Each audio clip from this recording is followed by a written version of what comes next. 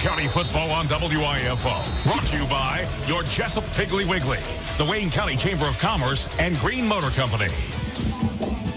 Yeah, welcome back. Wayne County trails 20-0. Before we get to the stats and the highlights, we got a special guest, Murray Poole. Big game tomorrow in Athens, Georgia and Tennessee. Murray, Dog fans, excited about the Kirby Smart era, but concerned about the offensive line and some receivers still dropping passes. A big test tomorrow, but they beat Tennessee somehow, some way. They're right back in the thick of things in the SEC East. Yeah, Bob, they just, hadn't put anything together, I don't believe, really, since the North Carolina game. The offensive line, 289 rushing that. Nick, of course, had 222, but since then it's been a struggle. They're trying to run power football, but it just haven't been, the lineman creating any space for Chubb and the rest of the backs, Sonny Michel.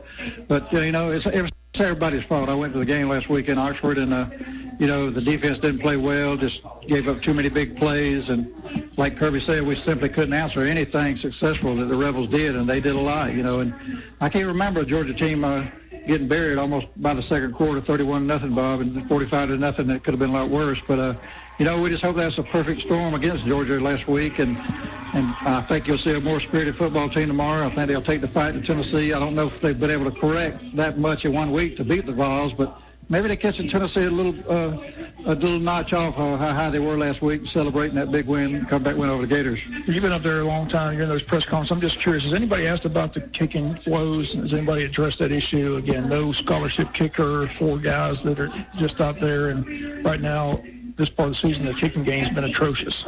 Yeah, I think it's talked about every day. They started out with Ham, and he just had trouble. Apparently, the guy won the job in practice, but he just, in the game, before the crowd and the lights on, he just, you saw shacked him bad against Missouri, and then Blankenship's back in there. And he hit that ball good last week. It was just to the right of the crossbar.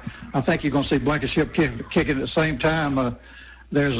There had a story I saw today of a Mill Creek kicker that's really making 56-yarders, and he's hit like 13 out of 17 field goals from 40 yards out. And the speculation, just like what you said, will Kirby give a full scholarship? Because the kid commented I believe it was in the AJC, that he wouldn't take anything less than a full ride. So I think really Kirby better, allot one of them scholarships, because like you say, it's going to cost them a game. Because every game's not going to be losing by 45 points, and there's going to be some close ones, maybe even tomorrow. And they've got to kick the ball through the uprights when they're inside the 40. They can't miss chip shots, I'm curious, like I said, you've been there a long time. You've been through Dooley, Donnan, Goff, Mark Rick for many years. How is it with Kirby Smart to read some articles that, he's got that Nick Saban attitude, like, I really don't want to deal with the media very much, doesn't give the media much, not a lot of access. So how's that going with the reporters up there in Athens and the Atlanta media? Well, the positive thing is fortunately, I'm not there every day, been down here in the Golden Isles,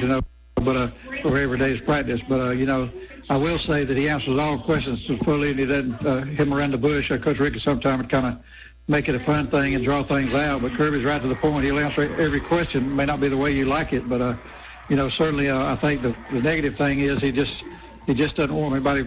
He screens who can talk to the press, really even more than Coach Rick did. Coach Rick would usually bring 5 or 6 players at daily practice. You'd see him come up the elevator and talk to us, all the media. Kirby limits it to 3 guys, and it's a lot of the same upperclassmen over and over. He doesn't let the freshmen talk, and there was a kind of a big rhubarb about that when he let Jacob Eason talk after a 300-yard passing game. And, I think some of these kids are mature enough to handle it, but that's not a university rule, but Kirby said it's a team rule. It, I guess, started with him. So he's kind of like Saban, in that department all the way up and down the line. And I think, the media would certainly like more access, Bob, but they're just not going to get it from Kirby, at least unless he changes his spots as we go along. One final question. Holyfield got on the field last week, looked impressive the few times he carried it. How good can he be?